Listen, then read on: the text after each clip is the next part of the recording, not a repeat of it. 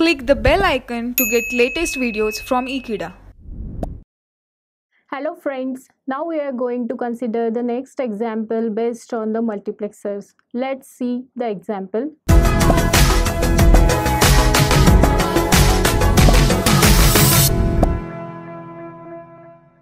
So your example is implement the following expression using multiplexer. Now from the given expression you have to identify which mux you will use. Here if you see the mean terms, so 14 is the last mean term, so directly you can write 16:1 mux I can use, or here 4 inputs are there, means these are the select lines. 4 select lines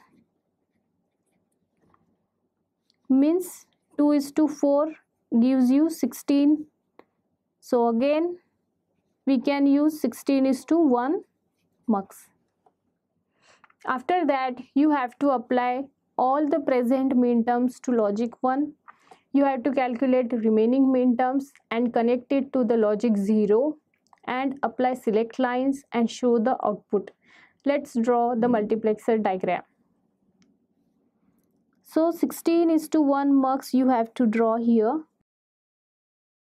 I0, I1, I2, I3, I4, I5, I6, I7, I8, I9, I10, I11, 12, 13, 14 and 15.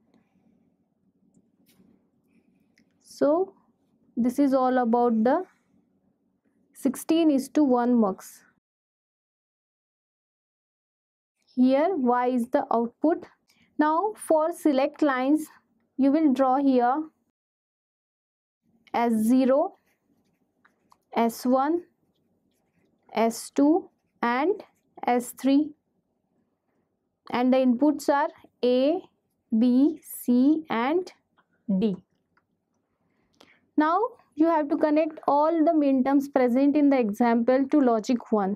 So we will take I1, I2,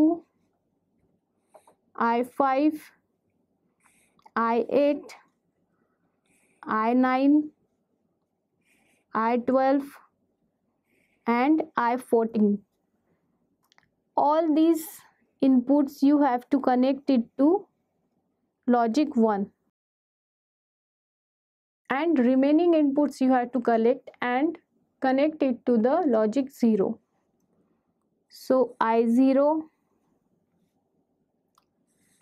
I3, I4, I6, I7, I10, I11, I13 and I15. All these inputs you have to connect it to logic 0. By default enable terminal is 1 because it is in active condition. So we have drawn here the implementation of given expression using multiplexer. The main thing is you have to choose which multiplexer you have to use. According to that you have to design. So this is all about the numerical on multiplexer. Thank you for watching this video. Stay tuned with Ekeeda and subscribe to Ekeeda.